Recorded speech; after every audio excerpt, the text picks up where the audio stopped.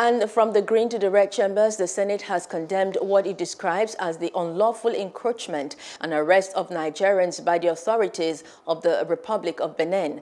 The upper chamber has now directed 4 of its committees to work with the Ministries of Foreign Affairs and Justice, as well as the National Border Commission, to urgently check this. The Nigerian Senate has condemned what it describes as the unlawful encroachment and arrest of Nigerians by the authorities of the Republic of Benin. The upper chamber has therefore directed its committees on foreign affairs, judiciary, human rights and legal matters, and state and local governments to interface with the Federal Ministry of Foreign Affairs, the Federal Ministry of Justice and National Border Commission to urgently put in place the necessary mechanisms that will provide lasting solutions to this issue.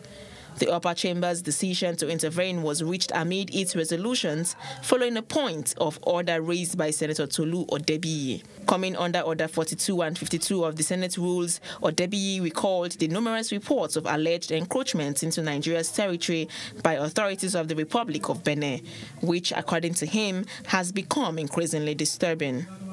Calling on the federal government to immediately secure the release of Nigerian citizens currently languishing in detention in the Republic of Benin as a result of their resistance to the continued encroachment.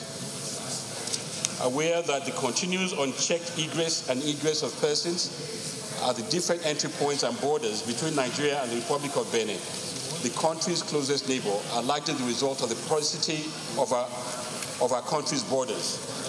The Senate in its resolutions condemned any act of unlawful encroachment and unlawful arrest of Nigerians by the authorities of the Republic of Benin. We've been shouting, we will continue to do that, about even the Tongeji Island, which is in Nigeria territory. As we speak today, except for what maybe the Nigerian government is doing now, Tongeji Island will go the way of Bakassi Island. Time and again, you will see them coming into the Nigerian territory to arrest Nigerians, and they will be taken to their country, and nothing will happen. Indeed, they will be released at their whims and caprices whenever they wish to. Every citizen of Nigeria must be treated with dignity and respect by any nation in this world.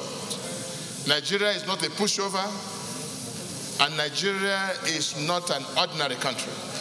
The upper chamber, however, directed its committees on foreign affairs, judiciary, human rights and legal matters, and state and local governments to interface with the Federal Ministry of Foreign Affairs, the Federal Ministry of Justice and National Border Commission to urgently put in place the necessary mechanism that would provide lasting solutions to this issue.